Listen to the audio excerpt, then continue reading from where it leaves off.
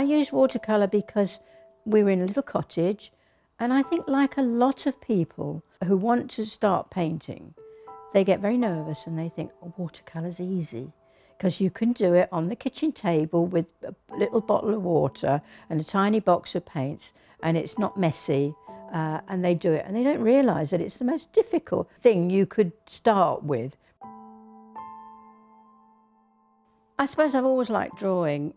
It was amazing because when I did my exams, my first exams, the only time I ever got any marks was when I did some drawing. So for instance, for chemistry, I got 5 for a drawing of a Bunsen burner, which should have told me something really, that I'd only got one path, and that was to be an artist.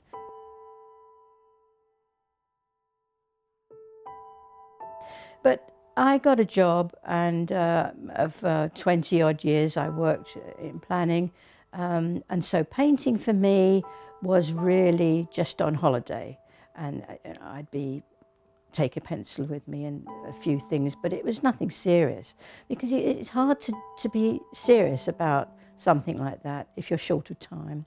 I started seriously painting when I was in Cornwall once. It was raining, of course, and my husband had bought me these paints, and I painted.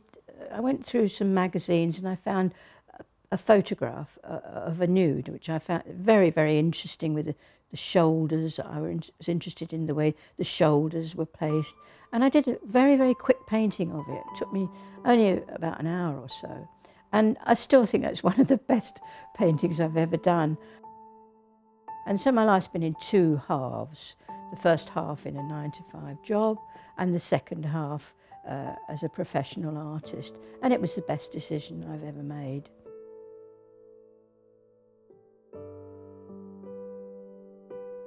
A big breakthrough for it was seeing the film A Bigger Splash, David Hockney's film. And I was absolutely amazed, because he would have a canvas on the wall, and he'd put a photograph, project the photograph, and then he'd draw around the edge of everything. And I thought, my goodness, you can do anything. I hadn't realised that you could literally do anything. He was a famous artist, and he'd done it, and it was all right, you know, so I could do that too.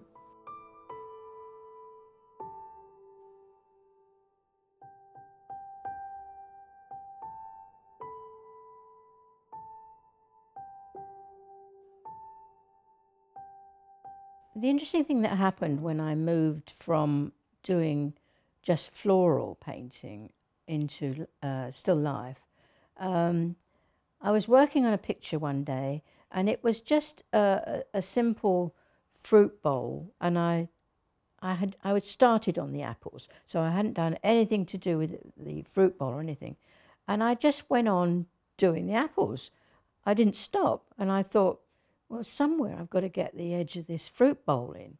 But I thought, no, I'll just keep going. So I went on, and of course, by the time I'd put the fruit bowl in, it went behind one of the apples. So the apples were actually dropping out of the fruit bowl. There was no perspective there, because where the heck were they going? I don't know where they were going. They were going on the table. But that was the first time that I broke the rule of painting of actually what was in front of me in the same way. And also I tipped the fruit bowl a little, so that I love to see the pattern on things. You couldn't see the pattern if it was sideways on, but if you tipped it up, you could see the pattern. So that was important. What was it I liked about it? I liked the pattern. So it ended up with the fruit all dropping out. Well, the awful thing was, of course, that, you know, a few years later, I was looking at a Cézanne book, and I thought, oh, look, Cézanne's done the same as me, because he'd got apples falling out of a fruit bowl.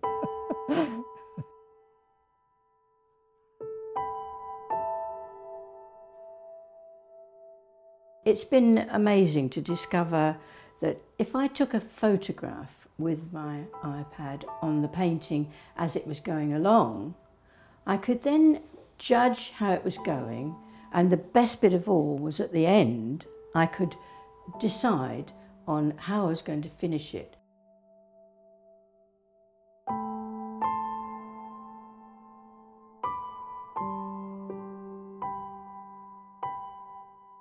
this yellow links the whole thing, whereas the black section divided it. So you've got this, and then you've got lovely, lovely plain colour. You've got air, you've got space above it, and you've got some space at the bottom as well. So it's divided into 3 sections, which I think works much better than this section here.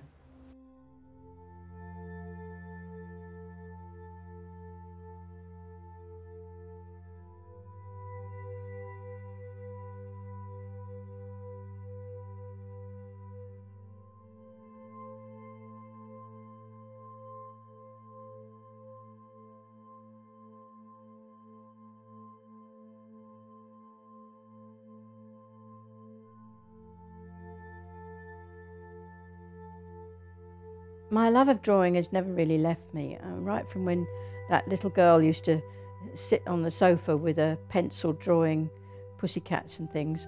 So these recent drawings have been very nice. They've been most enjoyable for me to do. I mean, I don't think my public, as I call it, I don't think they're so keen on that. They really want me to go back to the full colour flowers and still life, which they love. But it's not going to stop me doing it because I love it so much.